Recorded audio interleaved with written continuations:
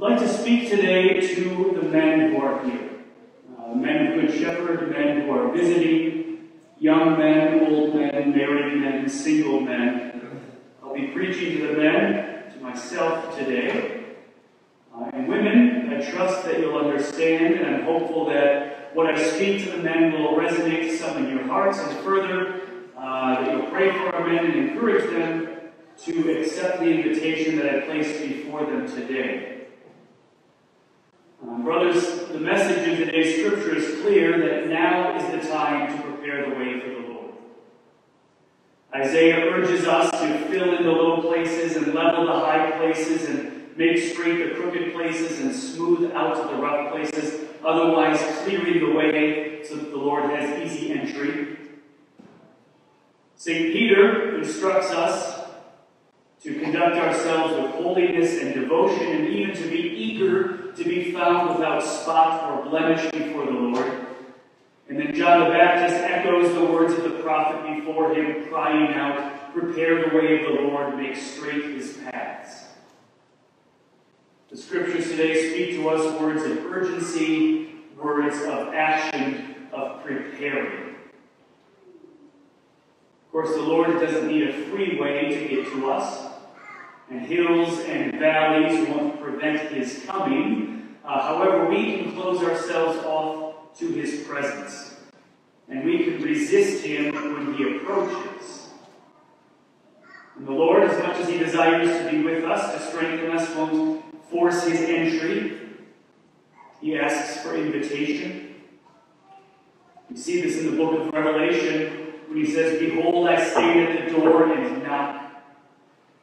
And then he waits for us to open to him. And those who do open to him, they get a seat at his table and a share in his victory.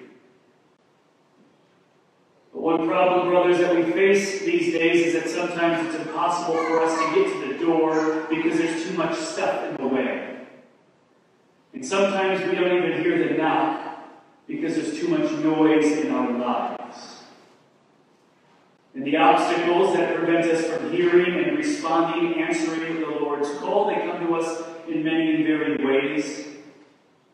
Overworking, spending too much time on screens and consuming media, eating too much, drinking too much, using pornography, selfishly clinging to time and preference and pleasure. And maybe some of these things are in your way. Advent is a time for us to decide to change. Advent is this new time in the year, a time of new beginnings. A time with God's grace given to us so that we can prepare our hearts. Cutting down those high places of pride and selfishness and filling in those low places of worldly attachment, smoothing out those rough places of vice and of sin. Now, during the season of Advent, is a good time for us to decide to become better men. Better husbands, better fathers, better priests, better deacons, better disciples. Now is the time for us to decide that we will give the Lord entry, conduct ourselves with holiness and devotion, be found without spot or blemish. Of course, another problem that we face is that getting there is difficult, especially when we attempt to get there alone. Because when we are on our own, we are weaker. When we are on our own, we are more susceptible to temptation and rationalization.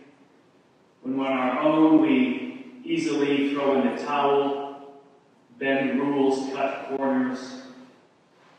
Becoming better on our own, even with a solid life of prayer, is difficult.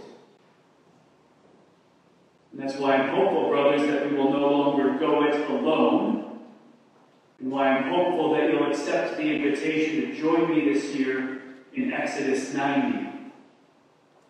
Exodus 90 is a 90-day spiritual exercise that provides men with a path toward freedom by way of prayer and asceticism and fraternity. And it emerged as a response to this felt and profound need for a renewal in the church, especially a renewal among men. And those who created it, they recognized that many men today find themselves increasingly lost. Whether by way of isolation or distraction or addiction, or maybe just being stuck in a cycle of complacency, accepting what is mediocre. And for many men, being lost leads to attempts at escape. Turning to video games or streaming media, social media, pornography, food, drink, drugs. Many men lack authentic and meaningful friendships.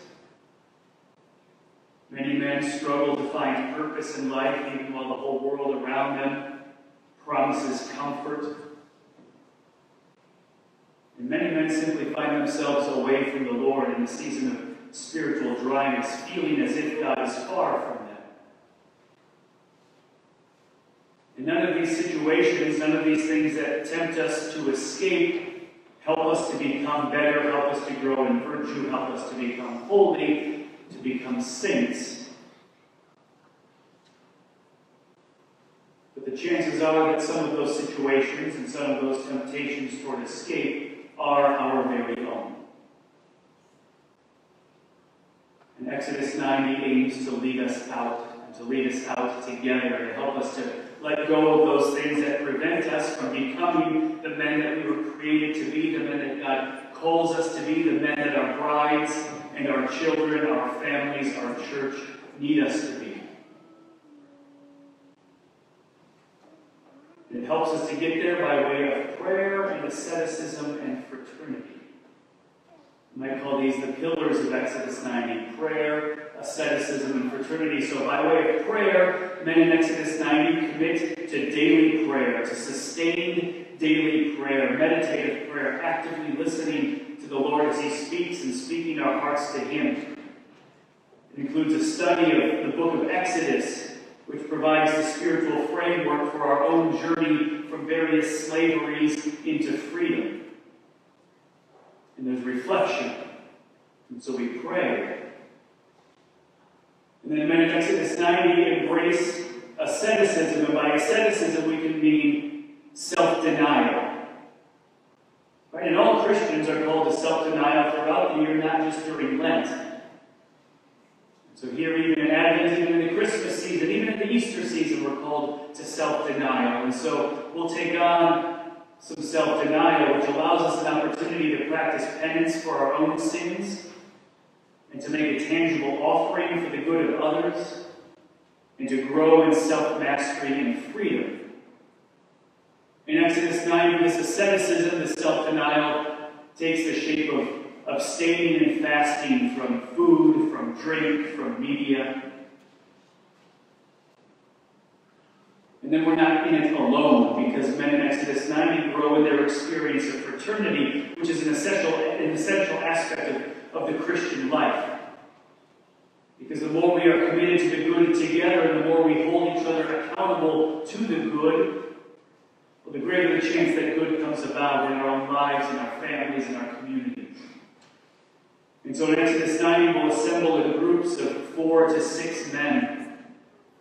Men who will challenge us, men who will hold us accountable, men who will pray for us, men with whom we'll grow in vulnerability and good and true and authentic masculinity. And all of this journeying begins on January 4th, which is 90 days before Easter.